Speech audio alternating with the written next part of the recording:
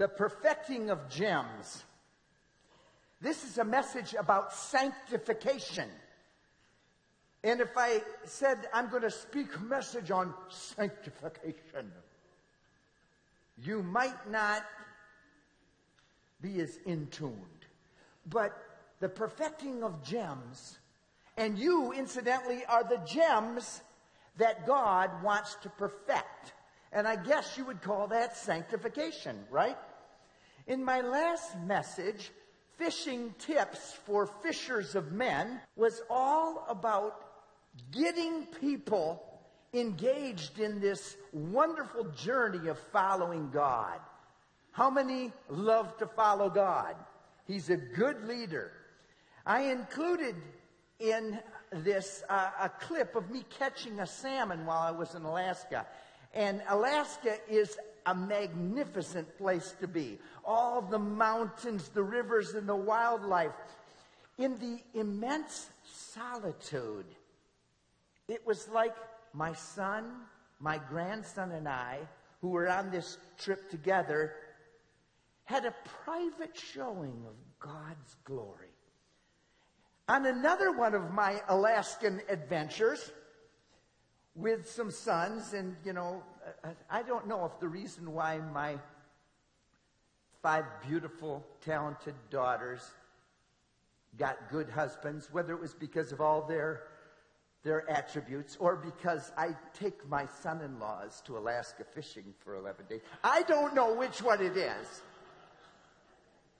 I considered it. Anyway, no, but on another one of my Alaskan adventures with my sons, we rode 70 miles down the entire length of the Kenai River, which is an amazing watershed. It was from the source of the glacier-fed Kenai Lake, going through a 26-mile lake and rowing that storms blow up on.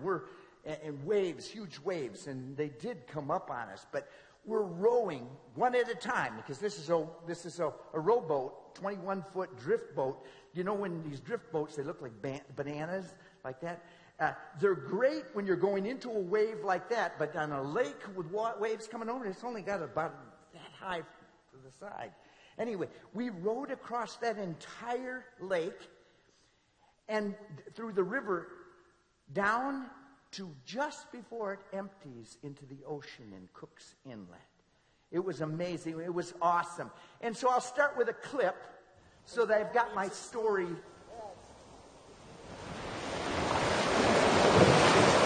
Wow. Some big waves. Look at this water.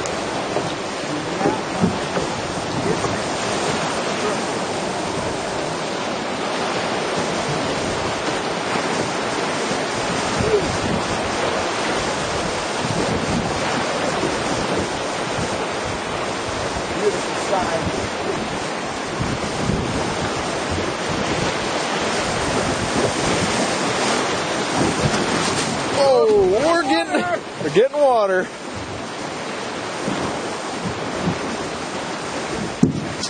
Just a little bit of water there. Oh, I know we're going to get a little water. That was pretty nice. Looks like it. All right, gentlemen, hold on. Hold on, Tig. Hold it down.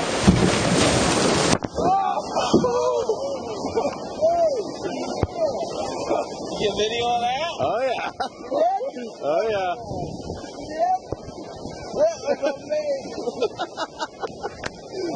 Isn't that nice sitting in the back? Yeah. Your camera's off. I know, that's all right. Well, okay. Now that we've had the travelogue for the day, I brought back something from that trip for you today. 2 rocks and a sermon. These are the 2 rocks. I would have handed it out, but there's too many of you. Rocks like this are formed when water freezes and then thaws and breaks into pieces those amazing mountains of granite. It's a process that God has designed that gets that big rock sticking up into the sky, broken down into little rocks, and then eventually makes its way down to the ocean. They look like this after traveling 70 miles on the river bottom. And fortunately, on my trip down the river, we stayed on the top of the water most of the time. But the Bible uses illustrations and objects to describe spiritual concepts and processes.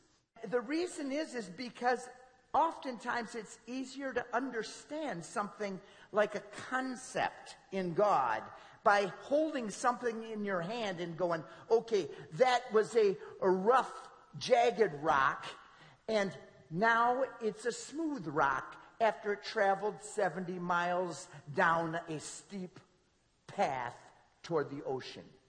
All right? We can understand that, and we're going to talk a little bit about this process.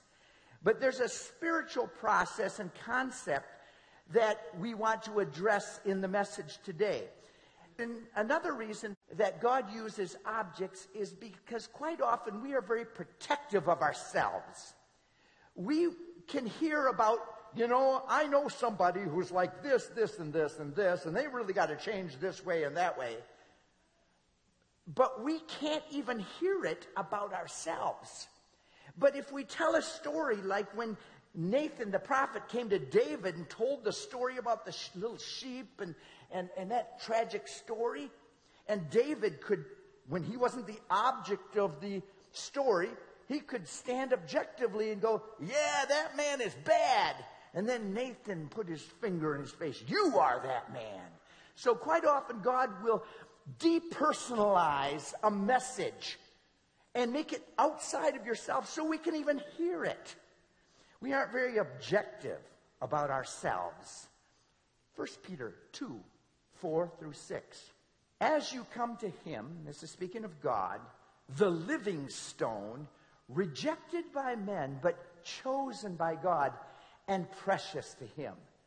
You also, like living stones, are being built, which is shaped, into a spiritual house to be a holy priesthood, offering spiritual sacrifices that are acceptable to God through Jesus Christ. For in the scripture it says, see, or look, I lay a stone in Zion, a chosen and precious cornerstone. And the one who trusts in him will never be put to shame. A cornerstone is a stone that is placed when you build a building. Originally in the old days, they used to have a plumb bob that they would use this perfect shaped rock where all the angles were correct. And they would use that as the way to true up the building and how you place that building. And everything has to be built in relationship to that cornerstone. Jesus is that cornerstone for us. But we also are living stones. And this living stone, though we start out quite rough, like the rock that was broken out of the mountain and fell into the water, that rough rock doesn't play well with other rocks. Do you ever feel like a rock that doesn't play well with anyone else? No, I'm going to turn that around. Do you know somebody else who is a rock that doesn't roll well with other people? Well, have faith, because sanctification is on its way. God is committed to your sanctification. Did you know how precious you are in God's eyes? He loves you more than you could ever imagine. I keep bringing this verse up because it's one of my favorite ones. 1 John 3, verse 1. How great is the love the Father has lavished on us, that we should be called the children of God. And that is what we are. And we all know the one in Matthew 10, 29, verse 31. We say these things all the time, and yet we forget about it when we get all anxious and worried. Does God care about me? Are not two sparrows sold for a cent, and yet not one of them will fall to the ground apart from your Father. But the very hairs of your head are all numbered. So don't fear. You are more valuable than many sparrows. You are valuable to God. His love for you is not based on your performance or what you have to offer him.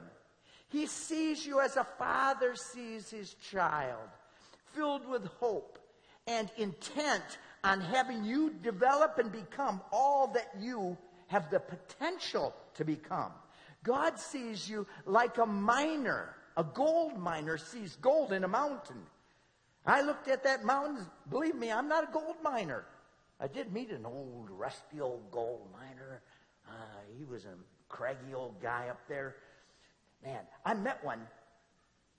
But I don't look at those mountains and see gold in them there hills. And I'm not a gemologist. God sees you like a jeweler sees a diamond in a lump of coal, or a processed underneath pressure coal turned into a diamond. There's a process we must yield to become what God created us to be. And that process requires that we go through hardship. The process of making a gem out of a rock, or a ring out of a rock, a piece of that looks like you wouldn't put that on your finger. But the process requires a lot of faith. That's faith on the craftsman's part. Did you know that God, brace yourself, has faith in you? Not the faith to be saved, but he has a belief that moves him into action. He believes that when you said that I want to follow Jesus and I'm going to give you my life, he says, okay, I will act on your words to me and I will believe you. Isn't that faith? Faith is something, believing something and acting on that. So that when you respond to his invitation. First of all, God's the one who does it. I don't want you to think I'm somehow, we're the ones initiating that. But God initiating and calling to you, and you say, yes, I would like to follow you. Again, we don't have a clue what we're getting into. How many of you knew what you're getting into when you gave your heart to the Lord? That's right. Nobody's putting their hand up for that one. Because I didn't have a clue. I still am sort of in the dark about the whole thing. Am I alone? A little bit of alone, what he wants to do eventually. But God says, I will take you at your word, and I will have faith enough to start putting you through the process of making a ring or a diamond out of the rough stone that you are. And it takes great effort and the skillful hands of a craftsman. The raw material must be processed and purified before the value can be seen. But God, who sees the end from the beginning, can see that, and he is working toward that being formed and released in you.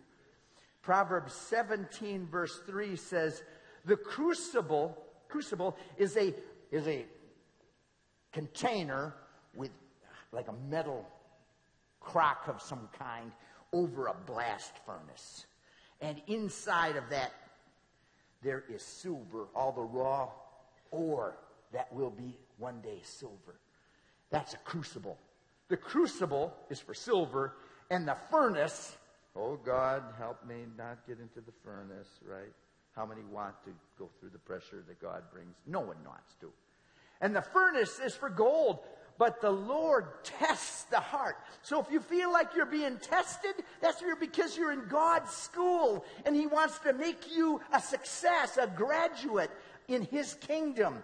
Useful for him. The rock, if it had any feelings, I'm sure might protest the wonderful transformation of its journey down the river from the jagged,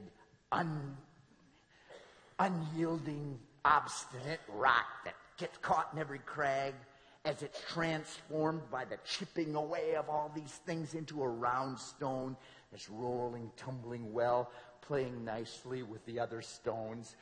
I bet that hard trip to sanctification, the rock might protest it, as some of us do. Zechariah 13 verse 9 says, I will bring that group through the fire and make them pure. I will refine them like silver and purify them like gold. We see the silver and the gold and we go, oh, yes, bring it on. No, he will refine them. They will call on my name and I will answer them. And I will say, these are my people. And they will say, the Lord is our God. When I read that scripture verse, I see it this way. God does some things in this verse, and we do some things, right? There's a God part, and there's an us part. It's almost like we're dancing together as we're going toward our destiny, holding hands with our Father in heaven who's leading us in paths of righteousness. This is a two-party system when we're talking personally, all right? I will, that's a God part, I will bring the group through the fire and make them pure. God does that. I will refine them like silver and purify them like gold. But they will call on my name and I will answer them. I will say, these are my people, and they will say, the Lord is our God. Do you see that? There's two parts to this. This isn't just a fatalistic, I was elected, and how do you know? Oh, because my mom and dad go to that church, and I'm living under the covenant. God to us and our children. Well, praise God. I'm glad that you're a covenant child. You're going to go through some hard times because God's not going to let you get away with nothing. But you better yield. You better give in. You better let that potter's hand go like this to the clay. Boom, boom, boom, boom, boom. Little water. Eventually make it into something beautiful. A vessel that's worth something. Valuable. Otherwise, all of your paternity in your Christian heritage means nothing. It won't get you through the door of heaven. You've got to fall on the floor before God and say, God, I need you. And so I yield to you. I respond to your overture to me. Today, I want you to know that God is more committed to reveal the value He's placed in you than any miner, any gemologist. Allow God to do the necessary adjustments to you so the world can see you shine. The process God uses to reveal His glory in us is called sanctification. And you know me, I'm going to ask you to say it, right? On the count of 3. 1, 2, 3. Sanctification. I want you to say it like you are excited about it. 1, 2, 3. Sanctification. Now, I just know the person next to you isn't quite as excited about sanctification. Well, maybe he is when he's thinking about you.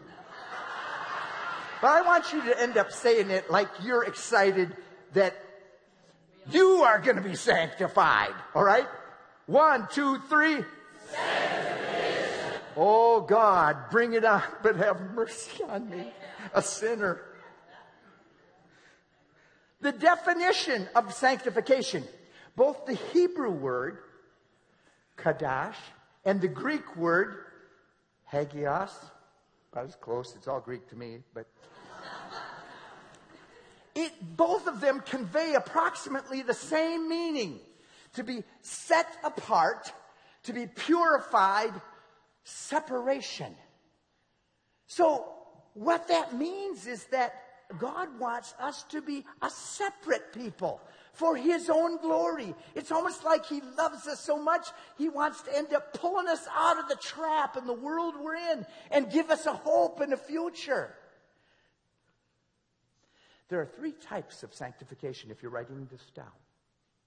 First, a once and for all positional sanctification. And that is separation unto Christ at the time of salvation. When you gave Jesus your heart, when he wrote your name in the Lamb's Book of Life, when he said, okay, you put your faith in me to be a Christian, young, nosed, wet behind the ears, young kid who doesn't know anything, no matter how old you are. When you said, God, would you please change me? He took you seriously, and he's going to change you. At that very moment, he sanctified you, set you apart. You were sanctified positionally. It says, you're ready for heaven. You will not be any more righteous because the right robe of righteousness that Jesus threw on your shoulders and covered your sin as he took every bit of your sin and put it on the cross and paid the price. And he said, now here's my robe of righteousness. You are holy. That is a positional sanctification. All right. There's also the second type of sanctification, practical, experiential sanctification. The progressive holiness in a believer's life. This is something we do. We cooperate with God. He gives you the power, yes. I'm not going to say that it's by yourself. You can do this. But you obey God and you follow what he tells you to do. If you are doing what God tells you to do, if you are led by the Spirit, you will not fulfill the works of the flesh. You will live righteous. If you say you love God and hate your neighbor, you are not experientially progressing very well to sanctification. In fact, he says, you're not one of mine if you keep that mode. You start living for yourself. You called me Lord. That means you obey, you follow God. So the second type of sanctification is the practical, experiential sanctification. And that is a process. The third one, the final or ultimate sanctification, which I am longing for, we will be changed into his perfect likeness. We won't be God, but we will look like he has declared us to be, and we will be holy. And you know what? Those around us will look and go, wow, you look marvelous. You look lovely. You look like Jesus.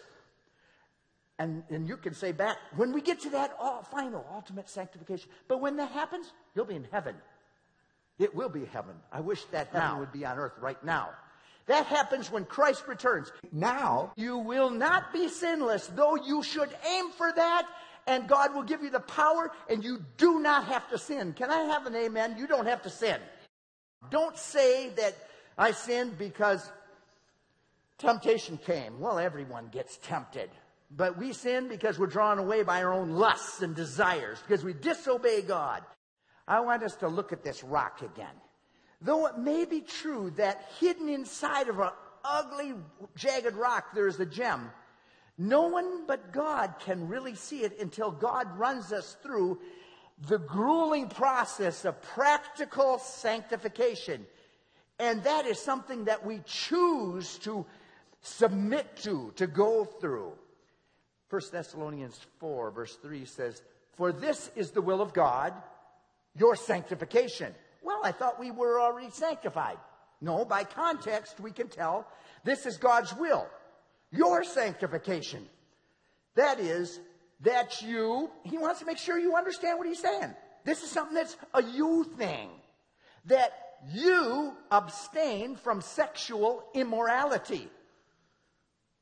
Do you see my eyes here, guys and girls? Amen. Purity. God wants fidelity from you. Not only in your actions, but your mind. Amen. You say you want sanctification? Let's get some practical sanctification. Starting in the house of God. Repent. Choose. Do your part. Abstain from sexual immorality. It's something you must do. 2 Timothy 2, 21 and 22.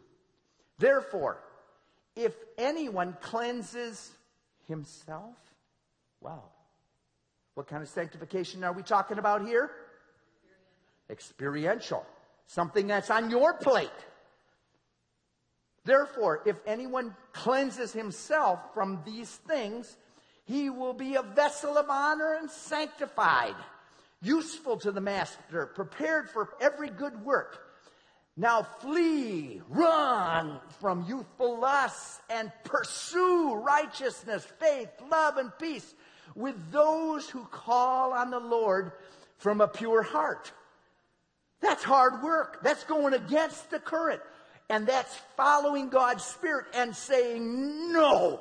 Sometimes it is hard. How many acknowledge sometimes it's hard to obey God? He calls us above our own tendencies. It is true we are not saved by our own works. But the Scripture is filled with stories and commands of how God tells us we need to cooperate with God's grace. God promised and gave the land of Canaan to the Israelites. But they still had a job to do. They had to go in and fight for what God gave them. Numbers 33, verse 53. Take possession of the land and settle it. This is God talking. He says, take possession of the land and settle it. For I have given you the land to possess. So, I thought he gave them the land. Why do I have to go in and take it? If you read the Old Testament, it's filled with those kind of commands. I challenge you, read what the Scripture says. They needed to go in and fight for what God had given them. That was the experiential. The positional was, God said it, I believe it, it's mine. I live that way. There's something you must do. You say, well, that's Old Testament. New Testament, it's all grace, and it's all taken care of. Well, it is. It's all taken care of. It's yours. Possess it. Grab it and make it your own. Can I have an amen from anyone? Philippians 2, 12 and 13. Work out your own salvation with fear and trembling. Why? Because you can lose that if you don't do your part. If you say you love God but hate your neighbor, I'm sorry, your truth's not in you. You aren't saved. I don't care if you were, you weren't. I'm not going to argue that thing. If you let that be, in heaven we can find out. But for right now, don't call yourself a Christian and disobey what he tells you to do. You better get yourself in line and do what he says. Work out your own salvation with fear and trembling, for it is God who works in you, both to will and to do for his good pleasure. It's hard work to follow God, but he gives us all the power. Hallelujah. Charles Spurgeon says it this way. You will not gain holiness by standing still. Nobody ever grew holy without consenting, desiring, and agonizing to be holy. Sin will grow without sowing, but holiness needs cultivation. Follow it.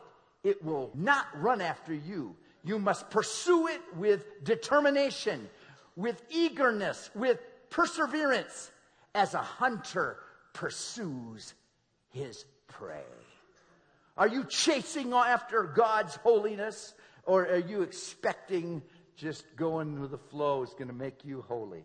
Going with the flow always goes downhill. Let's look at the rock again and see how that changed as it moved from the mountain down to the sea. It leaves the seclusion of the remote mountain and are forced to interact with others.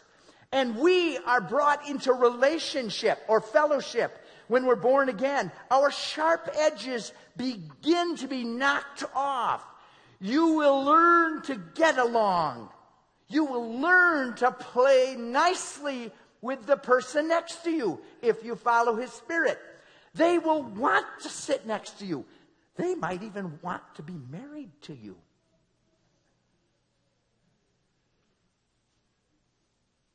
I love you, Barb.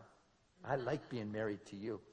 Do you know what? When I married my wife, I have to say, I was a little closer to the rough than to the round. No, seriously. And she actually might acknowledge that she was a little rougher too. But as we grew in God, things got chopped off of this. And people, if you actually enjoy a conversation with me today, well, you can thank the rock who was next to me, chipping off of me. Because I did not roll nicely with other people. And my wife was more like she'd stay away because she didn't want to roll with anybody because, they have jagged points and edges. And I challenge you, get involved with people in this body. Join a life group. Get involved in a Bible study. Get honest and real. Get into mentorship. And as you do that, you will be challenged. Proverbs 27, verse 17. As iron sharpens iron, so one person sharpens another. And there's friction involved. Your brothers and sisters will instruct and love you and challenge you. To what? To change. Hebrews 10, 24 through 25. And let us consider how to stir up one another to love and good works, not neglecting to meet together, as is the habit of some, but encouraging one another. What? To meet together. And all the more as you see the day drawing near. The Lord is coming back, and there is going to come a time where we're going to be in heaven and we'll be ultimately sanctified and it will be great. But for right now, the world needs to see a body of believers that can hang around with each other. They want to join in with, because you've had the rough edges knocked off and you're displaying the gem that God designed to be seen inside of you. If you do this, you might also be one of the rocks, the round rocks, that God reaches into the river and picks up and go, wow, there's a giant that needs to be killed. David, it said, when he was facing his giant, went down to the brook and reached in and found 5 smooth stones. Smooth stone flies a little straighter than the jagged one, right? And God might just reach down and go, I think I'm going to Kyle. Yeah, he's getting there a little smoother. I think I'll pick him up. Okay. Yeah. Jody. Yeah, it's a nice smooth stone. Lots of things. Did you ever have things chipped off in your life? Yeah, you aren't a mom, a wife, and a kid, a parent without having things chipped off. Picks up 5 smooth stones, and God might reach down into the brook and grab you and say, now I'm going to use you to slay a giant. God wants to do this in you. It's time now for Christians everywhere to stand up and let the light be seen of Jesus in you. It's important. Matthew 5, verse 16, let your light so shine before men that they may see your good works. What kind of sanctification is that? Your good works? Experiential. That they may see your good works and glorify your Father which is in heaven. Now, I want us all to stand up for what is right. Choose to be adjusted, shaped and transformed into living stones that reflect God's glory. That's sanctification. And also, like living stones, are being built into a spiritual house to be a holy priesthood. 1 Peter 2, verse 4. I want us to stand up literally and submit to God's adjustment in your life, because He wants to work in you to cause you to be gems that shine, useful in His kingdom, the perfecting of gems. Lord, I just reach out to you, oh God. This is a tough river that we're flowing in. And we have been hewn from a rock that isn't necessarily a pretty one. We have gone through our life quite a while, and we have wondered why the adversity.